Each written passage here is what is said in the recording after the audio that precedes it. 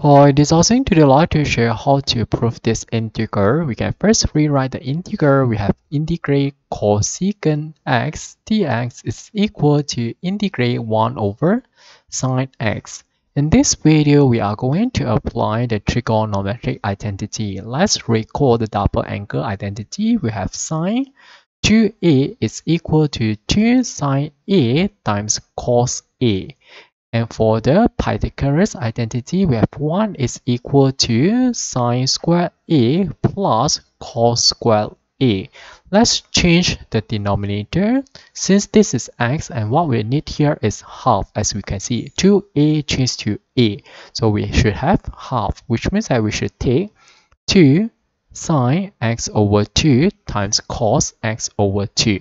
And for the numerator, we should use exactly the same angle here, which means that we should write sine squared x over 2 plus cos squared x over 2, and we have dx.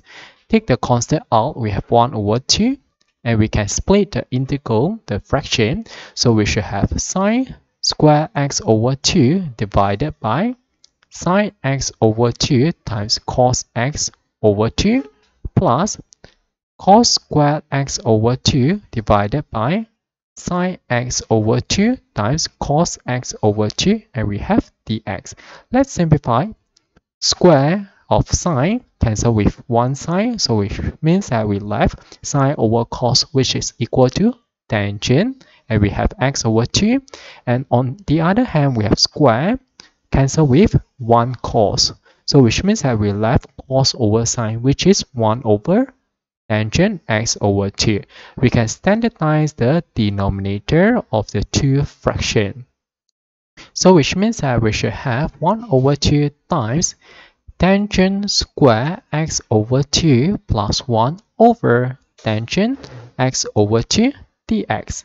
Since tangent square x over 2 plus 1 is equal to secant square x over 2, so which means that we should have integrate secant square x over 2 divided by tangent x over 2 dx. To solve this integral, we can let u be equal to tangent x over 2, which means that du dx is equal to secant square x over 2. Since this is not equal to x but x over 2, so which means that we should differentiate this part as well and apply the chain rule, and hence we should have 1 over 2. Rewrite the equation, we have dx is equal to du over 1 over 2 secant squared x over 2. Which means that we have is equal to 1 over 2 integrate secant squared x over 2 over tangent x over 2 is equal to u, and times dx, which is du over 1 over 2 secant squared x over 2.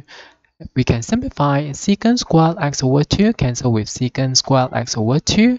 1 over 2 cancel with 1 over 2, which means that this is equal to integrate 1 over u du. When we integrate 1 over u, we should obtain ln u, and remember to add the constant c, which means that integrate cosecant x dx is equal to ln u is equal to tangent x over 2.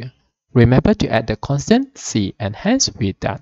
Okay, that's all for this video. Thanks for watching. Hope you like this. See you.